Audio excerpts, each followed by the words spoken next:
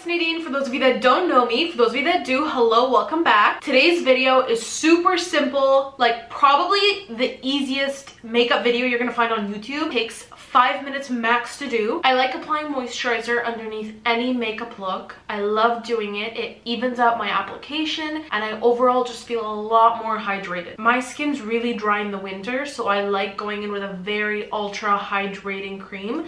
So I went in with the Fresh Rose Deep Hydration Face Cream. Then you want to go in with a primer. You can use any primer you would like. I'm going in with the SMASHBOX Photo Finish Primer, as always. It's my favorite. For today's makeup look, I wanted to stay away from using a lot of drugstore products because when I first started applying makeup, I wanted to go to Sephora, I wanted to buy a lot of makeup products, and I wanted to learn how to apply it. I didn't want somebody to tell me, okay, you can only do this. So I felt like the best products to use in today's video would be from Sephora. So like I said, let's go in with a primer. I like to apply it on my T-zone. Now, because I'm not going to be doing much eyeshadow today, I'm not going to be doing any eyeshadow actually, I'm just going to take the primer and put a little bit on my eyelid, especially if you're a person that gets a lot of redness right here. You want the foundation to stick there if you're not going to apply anything at all on your eyes. Now, as promised, for today's look, I'm not going to be using many tools, so I'm going to be applying my foundation with my hands, which I don't do often, but when I'm in a hurry, it's the best way to go. So I'm going to be using the Charlotte Tilbury Airbrush Flawless Foundation in the shade 7.5 Neutral. For the most part, I'm still going to apply it the same. I'm going to be putting it on the back of my hand and going into my face. I like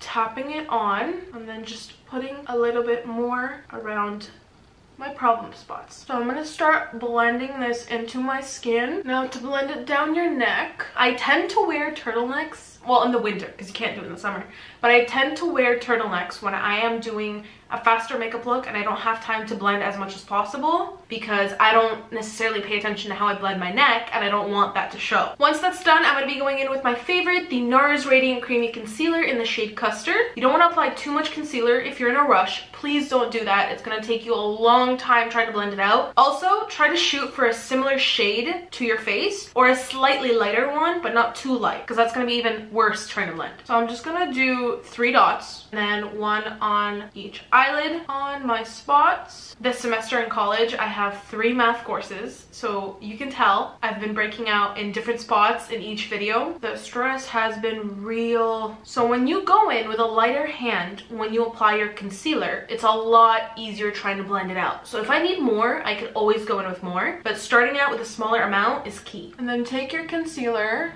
and go up closest to your brows. This will act as the easiest way to carve out your brows, even though we haven't even filled them in yet, but it will be the easiest illusion to carved out brows. Okay, other side. Why am I using my left hand? I don't know. In today's makeup world, we've had a lot of brushes and beauty blenders and sponges come into the game, so it's hard not to say yes to all the tools because obviously they are very helpful. When you blend out your spots, go around the spots. Don't go too much onto the spot. And then whatever's left over, I just like to put in the center of my forehead. And I'm taking whatever was left onto my finger from the concealer and I'm just going right around my nose and onto the bridge. Once that's done, before going in with powder, I will be going in with brows just to give my foundation and concealer a little bit of time to set into the skin so it doesn't look too cakey and powdery at the end. This is the MARCELLE Nano Eyeliner Pencil, the Benefit Gimme Brow. I forget what shade this is. I've had the Benefit Gimme Brow for a while. This was my go-to product when I had to go to work because I had no time to do my makeup in the morning. It's all rubbed off, as you can see. So I don't know what specific shade it is, but this is a great product if you have no time to do your brows. With this product, it's not difficult to apply. It will set your brows in place and it will give them a little bit of a tint. If I have a little bit more time in the morning, I will apply the Gimme Brow and then I will go in with the pencil. Sometimes I like to go in with the point of it and try to fill out the gaps because the point of this spoolie always has a lot of product on it. See, like that could be enough for brows, but I will be going in with my Marcelle pencil just to fill in the tails of my brows. You want to look alive, you want to look like you put in a little bit of effort, but not too much effort because you have no time. Next, I'm going to be using my Mercier Translucent Loose Setting Powder in the shade Honey.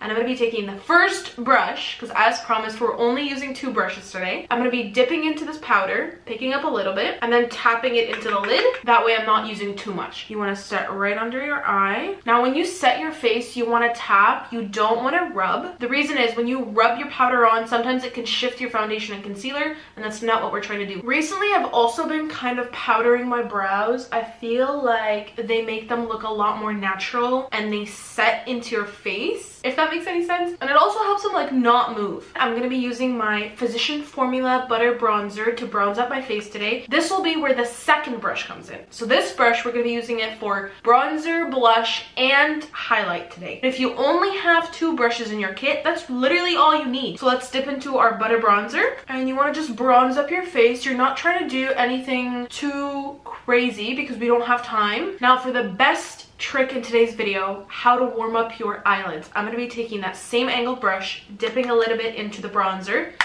tapping it off, and just literally running it on my eye. I am not gonna be doing anything more for eyeshadow. This is technically not even eyeshadow. The reason you want to do that is it adds a little bit more definition. Like your eyes will stick out more and you'll just look overall more put together. Today's blush choice is going to be the NARS Orgasm blush. It's my favorite. It adds a little bit of a pinky tone, but we're gonna be using the same brush and dipping into it, the same bronzer brush, and just apply it on your cheeks. And I apply a little bit on my nose and on my chin, and then just swipe it over your lid, like if you want to. It adds a little bit more color. For highlight, we're going to be using the exact same brush, and I'm going to be dipping into my Fenty Beauty Kilowatt highlighter, and it's in the shade Lighting Dust and Fire Crystal. In those highlights, you get a more subtle one and a crazier one.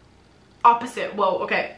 This is more subtle and this is more of a glam highlight. So for today, I'm going to be using a little bit of both, but more on the subtle look. And then go onto the tops of your cheeks. You can pinch this brush because obviously it is not a highlight brush, to get a more precise application on the tips of my nose. And then with my finger, I'm just going to be creating a line that's not connected to that dot that I made previously on my Cupid's bow, on the inner corner of my eye, and on my brow bones. For today's eyes, I want it to be more matte and natural, but you can go in with your highlighter and sweep it over your lid and you're good to go. You don't need to do anything else for your eyes. For lips, you can go in with a classic chapstick, or if you want to look like you tried a little bit harder, you can go in with some sort of lipstick. Stick on the more nude or light pinky side because it's easier. It doesn't need to be very precise and you don't need a lip pencil. So I'm going to be using the KKW and Kylie Cosmetic collab. To make it look a little bit more pink, I'm going to be using the shade Kimmie. With these, I like to go in with my finger and just blend them out. Just clean up around the edges. To make it look a little glossy, I'm going to be using the Laneige Lip Sleeping Mask. I love this stuff. I literally love this stuff. Now, I'm going to quickly curl my lashes and do some mascara. When you curl your lashes, pulse the lash and then start tilting it this way. I'll show you on this eye. So I look up and I start pulsing as I curl. Look at how much of a difference just curling your brow. Curling my brows. Yes, I'm curling my brows. For mascara, I'm going to be using my favorite, the L'Oreal Voluminous Mascara. I'm using the shade Blackest Black. Use a compact and go like this so you don't hit your lid if you're in a hurry. My mascara hack of the day. Towards the outer lashes, I blink almost onto it. What happens is a little bit of my mascara will go onto my upper lid waterline, which creates like a liner effect, so you get a double win-win situation. And our final step today, I'm going to be using a setting spray, so I'm going in with the Morphe Continuous Setting Spray. Also, I'm not a lower lash mascara person. I hate mascara on my lower lashes. It doesn't make me look good, so I tend to just do it on my top lashes. Now, same thing I do normally with a beauty blender. As my setting spray is drying, I will just go in with my finger and push the product further into my skin. And there you have it. The easiest and fastest way to do your makeup. It's not time consuming. If I wasn't explaining today, this would literally take me 5 minutes. I hope you enjoyed today's video. If you did, give it a like and subscribe so you can stick around and check out more videos similar to this one, and I'll see you guys in the next one. Bye!